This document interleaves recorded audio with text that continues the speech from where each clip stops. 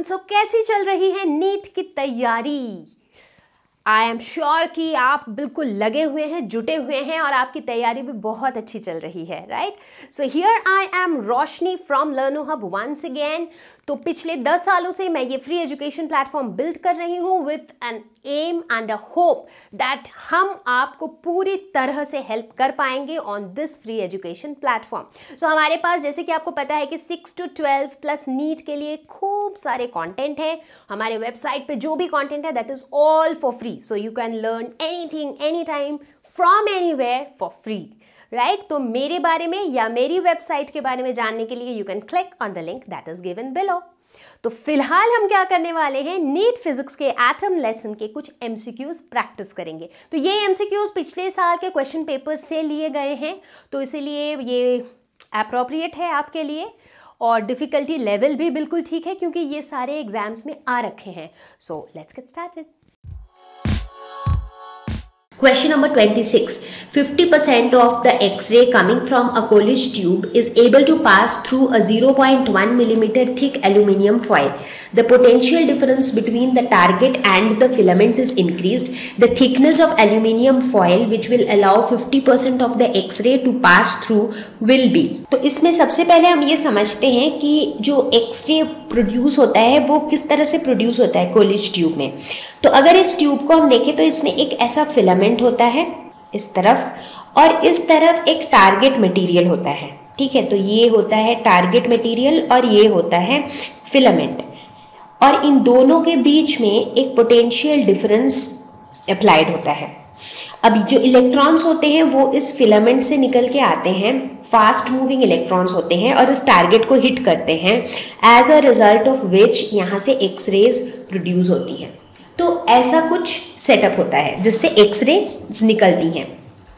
तो अब इस क्वेश्चन में ये बताया जा रहा है कि ये जो पोटेंशियल डिफरेंस है टारगेट और फिलामेंट के बीच में, इस पोटेंशियल डिफरेंस V को अगर हम इंक्रीज कर दें तो फिर जो थिकनेस है एल्यूमिनियम फॉयल की वो कितने एक्सरे को पास करने अलाउ करेगा ना। बेसिकली होता ये है कि जब पोटेंशियल डिफरेंस इंक्रीज होगा तो ये जो इलेक्ट्रॉन्स की काइनेटिक एनर्जी है जो टारगेट को हिट कर रही है वो भी इंक्रीज होगा। तो अब इलेक्ट्रॉन्स जो है नॉर्मली टारगेट मटेरियल एंटर करता है और ग्रेजुअली अपनी काइनेटिक एनर्जी को लूज करता है एंड वो रेस्ट पे आ जाता है। अब जब इलेक्ट्रॉन्स की काइनेटिक एनर्जी इतनी अधिक होगी तो टारगेट मटेरियल में जाके भी ये थोड़ा सा डिस्टेंस ट्रैवल करके रेस्ट पे आएंगे, right.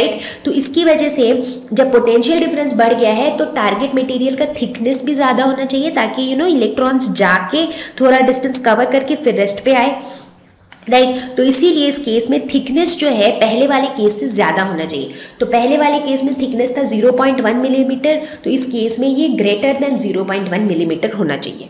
Question number 27. Visible light passing through a circular whole forms a diffraction disc of radius 0.1 millimetre on a screen. If X-ray is passed through the same setup, the radius of the diffraction disk will be. तो यहाँ पे हम दो light को compare कर रहे हैं, एक तो विजिबल लाइट और दूसरा है एक्सरे।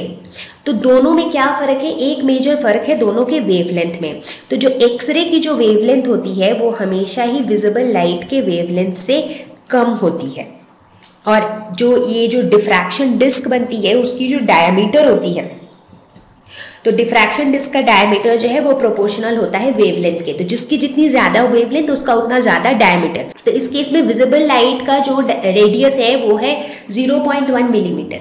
तो एक्सरे जो है उसकी वेवलेंथ कम है तो इसीलिए उसका जो रेडियस होगा वो भी 0.1 मिलीमीटर से कम होगा। तो ऑप्शन बी यहाँ पे सही ऑप्शन है। Question number 28. The potential difference applied to an X-ray tube is increased. As a result, in the emitted radiation, intensity increases, minimum wavelength increases, intensity remains unchanged, minimum wavelength decreases. तो अभी जैसे कि हमने देखा कि potential difference को जैसे ही हम बढ़ा देते हैं टारगेट मटेरियल और फिलामेंट के बीच में, तो क्या होता है, जो इलेक्ट्रॉन्स टारगेट को हिट करते हैं उनकी काइनेटिक एनर्जी भी बढ़ जाती है, राइट। क्योंकि जो काइनेटिक एनर्जी होती है इलेक्ट्रॉन्स की उसको हम लिख सकते हैं चार्ज इनटू पोटेंशियल डिफरेंस। तो जब इसको बढ़ा दिया तो काइनेटिक एनर्जी भी बढ़ गई, राइट। अब जो फोटोन्स एमिट हो रहा है इलेक्ट्रॉन्स के टारगेट मटेरियल को हिट करने से उन फोटॉन्स की वेवलेंथ क्या है hc/e, क्योंकि E is equal to hc/λ। ठीक है, तो अब अगर काइनेटिक एनर्जी बढ़ गई तो बेसिकली ये एनर्जी बढ़ गई, तो फिर वेवलेंथ के साथ क्या होगा, तो जब ये एनर्जी बढ़ रही है तो वेवलेंथ घटेगी, क्योंकि दोनों इन्वर्सली प्रोपोर्शनल है, right.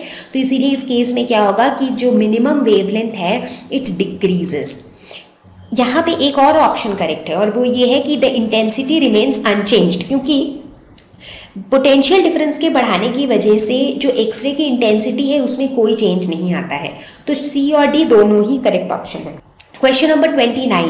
The distance between the cathode and the target in an X-ray tube is 1.5 meters. If the cutoff wavelength is 30 picometers, find the electric field between the cathode and the target. तो यहाँ पे हमें दिया हुआ है कि जो minimum wavelength है, कट ऑफ वेवलेंथ जो है वो है 30 × 10⁻⁻12 पिकोमीटर्स। पिकोमीटर्स को हमने मीटर में चेंज कर दिया है 10⁻12 से मल्टीप्लाई करके, और जो डिस्टेंस है वो दिया हुआ है 1.5 मीटर। तो लैम्डा दिया हुआ है, तो सबसे पहले हम एनर्जी निकाल लेते हैं, दैट इज hc/λ। तो ये हो जाएगा 6.63 × 10⁻34। c की वैल्यू हो जाएगी 3 × 10⁸ डिवाइडेड बाई लैम्डा की वैल्यू हो जाएगी 30 × 10⁻12। तो फिर इसकी वैल्यू हो जाएगी 6.63 × 10⁻15 जूल्स। अब इसको अगर इलेक्ट्रॉन वोल्ट में कन्वर्ट करना हो तो हम क्या करेंगे, इसको डिवाइड कर देंगे 1.6 × 10⁻19 से, तो वैल्यू आ जाएगी 4.14 × 10⁴ इलेक्ट्रॉन वोल्ट। तो ये हो जाएगी एनर्जी।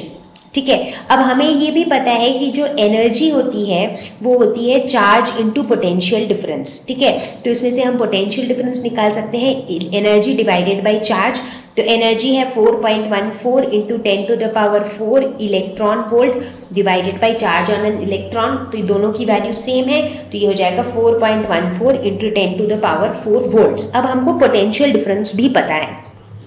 अब इलेक्ट्रिक फील्ड और पोटेंशियल डिफरेंस में क्या रिलेशन होता है, जो इलेक्ट्रिक फील्ड होता है वो होता है change in potential with distance. तो पोटेंशियल तो हमने निकाल लिया 4.14 × 10⁴, और डिस्टेंस जो है वो ऑलरेडी दिया हुआ ही था 1.5, तो इसकी वैल्यू आ जाएगी 2.7 × 10⁴ वोल्ट पर मीटर।